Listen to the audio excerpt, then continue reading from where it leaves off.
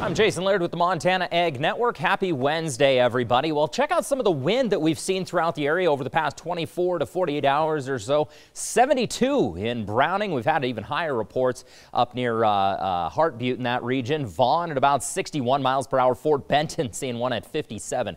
All right, snowpack I wanted to show you before our next weekend weather maker moves in. Well above 100%. That's the snow water equivalent percentage of normal all across the state. So as we head toward Friday, huge area of low pressure moving in off of the coast. We've got one cell down to our south and another one moving in off of the coast. That's allowing for significantly colder air to funnel in, and this area of low pressure combined with that one pulling significant amounts of moisture across the region. That snow is going to stick with us both Friday and Saturday.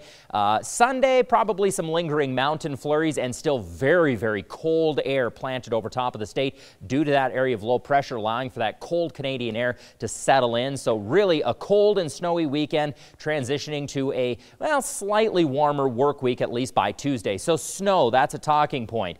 Likely 6 inches or above, very, very likely just north of Great Falls. We'll be kind of right on the edge. Forecast models will still probably change a little bit, but at least 6 inches is very, very likely in north central Montana as this weather system heads our way. So with that said, wind is going to die down today with the passage of a cold front, likely wintry mix along the leading edge and a weekend weather maker.